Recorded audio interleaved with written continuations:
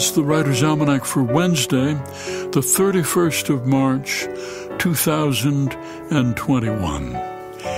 It was on this day, 1930, the Motion Picture Production Code was put into effect. It was known as the Hays Code, after the Hollywood censor Will Hays.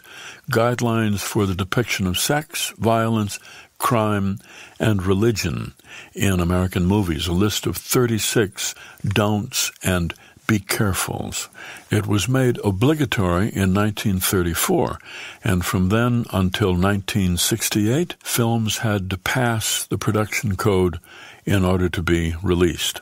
The Supreme Court had ruled in 1915 that the First Amendment right to free speech did not extend to movies, so the film industry was nervous about government regulation, and they adopted the Hays Code, which said that crime must be punished, criminals should not be presented as sympathetic characters, pre- or extramarital sex must never be portrayed in a positive light, authority figures must be portrayed with respect, the church and the clergy must not be laughable or villainous, and showing drug use and interracial romance were outlawed.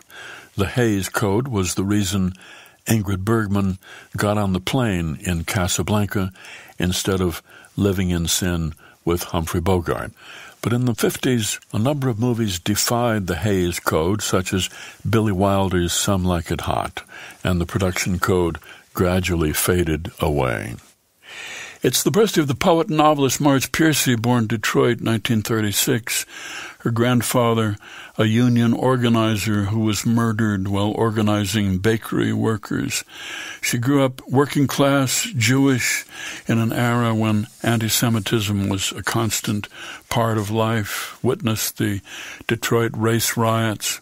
She said, I knew so many kinds of people, from a Wyandotte Native American to kids from the projects, to kids up from Appalachia, to strivers and strainers and gamblers and numbers runners. Detroit formed me. Author of novels, Braided Lives, He, She, and It, and Made in Detroit. 1943, on this date, Oklahoma by Rodgers and Hammerstein opened on Broadway. It was a smash hit. The first big Broadway blockbuster, ran for over 2,200 performances.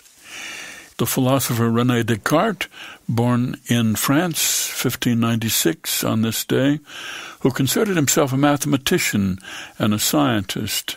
His famous book was Discourse on Method, about the necessity of doubt in scientific inquiry.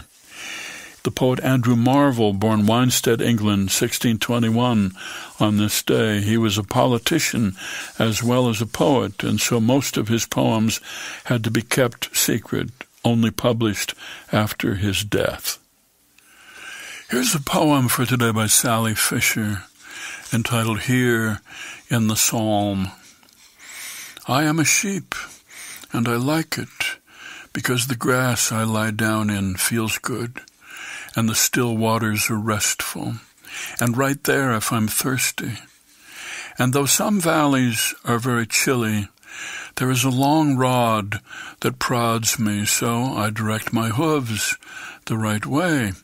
Though today I'm trying hard to sit at a table because it's expected, required, really, and my enemies, it turns out I have enemies, are watching me eat and spill my drink, but I don't worry because all my enemies do is watch, and I know I'm safe if I will just do my best as I sit on this chair that wobbles a bit in the grass on the side of a hill.